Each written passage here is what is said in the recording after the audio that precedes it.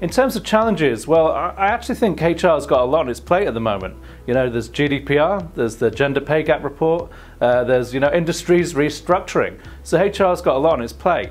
But also HR is upgrading its foundations, really, by moving to the cloud. So these are long projects. They're complex and they involve managers working in a different way. It's not a problem in that the foundational systems are in place, but I would look at it right at the beginning, before you choose the software that you're going to go with. Look at the business problems, look at the data that you'll need to solve those problems, and that can inform, the choice and the journey you make.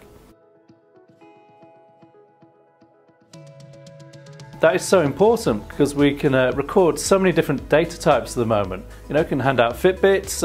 I just saw a presentation today at the Tucana People Analytics Conference about using data from voice, intonation, location. There's so many things we can capture. But the important thing is that we've got the trust of our employees. Else there won't be any way that they will accept that, really.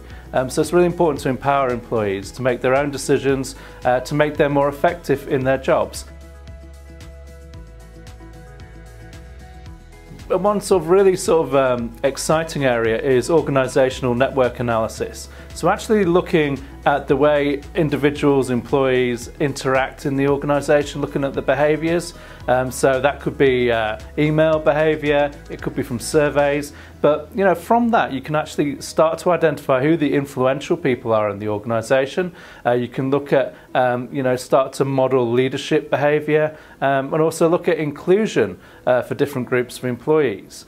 So on the face of it, it looks like pretty network diagrams, but I think if you use with a little bit of a scientific hypothesis testing with other data sources, I think it's really promising. Yeah, organisational network analysis is starting to become more and more popular.